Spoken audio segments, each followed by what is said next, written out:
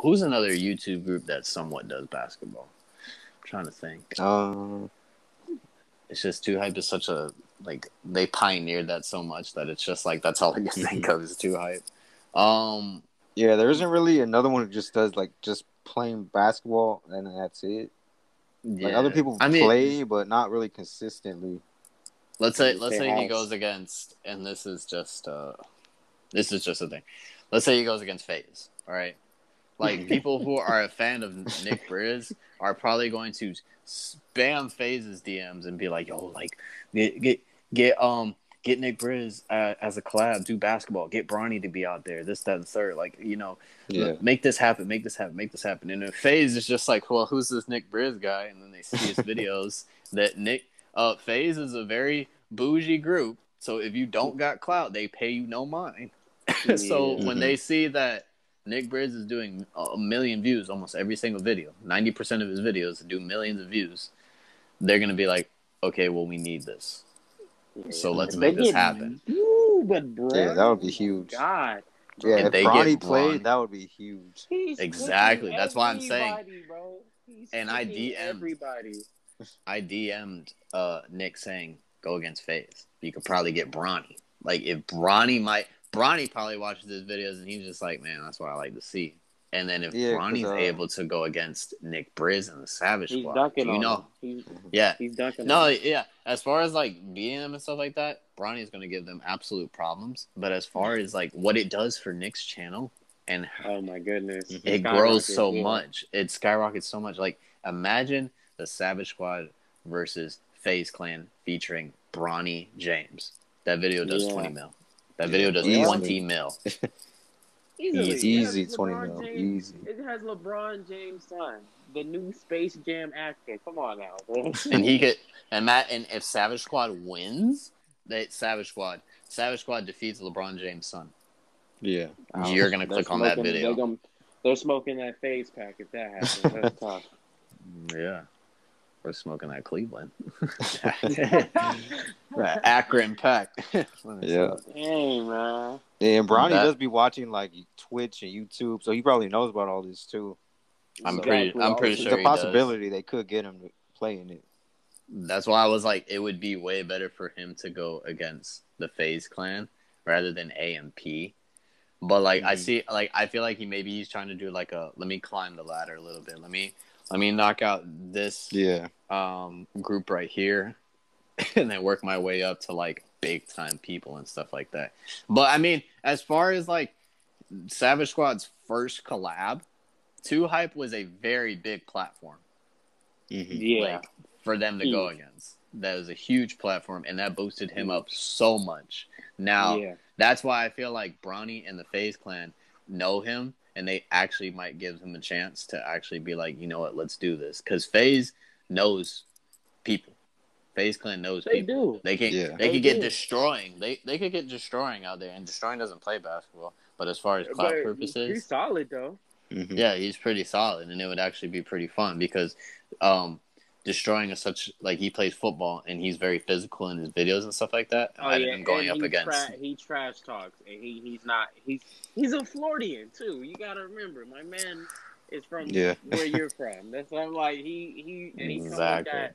Yeah, like, if you're being soft, so him and Nick getting each other's face, I'm not going to lie. That's going to be some views right there for sure. That's going to break some headlines. And Deestroying the big person himself, too, as well, because he's been made a name for himself. What he did what he did with UCF and left, that was on the news. Everybody was talking about that. Bro paved the way, made his own path. So there's no way Nick cannot have.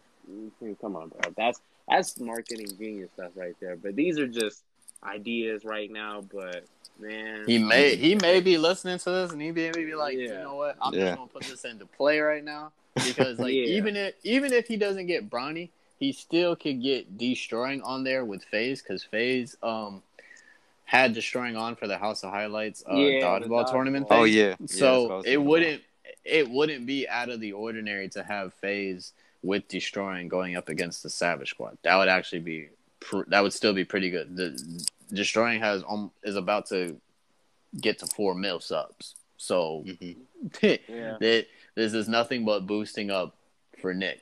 Like, he's going to hit a mill sometime this year. He's going to hit a mill sometime this year. Yeah, for sure. But who will hit the mill first, Devontae or Nick? Because Nick is hawking Devontae. Nick is hawking Devontae pretty fast.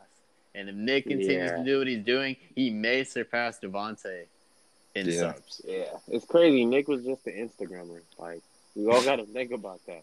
Bro was just that he was not even uploading on YouTube. Yeah, he wasn't a YouTuber. Like, bro is not a YouTuber. Max is nice. None of those dudes were YouTubers. And it was just like, you know, he took himself from the Instagram community. He's like, you know, let me hop on YouTube. I think I can do this, and starts climbing. So, I mean, that's a plot to him, bro. Bro jumped from IG to YouTube, and he's in Play 2 hype. Like you said, one of the biggest people, like, we wouldn't see that coming in 2021, thinking like, oh, Nick, you're going to Play 2 hype. Like, you would think, oh, that's a little far-fetched.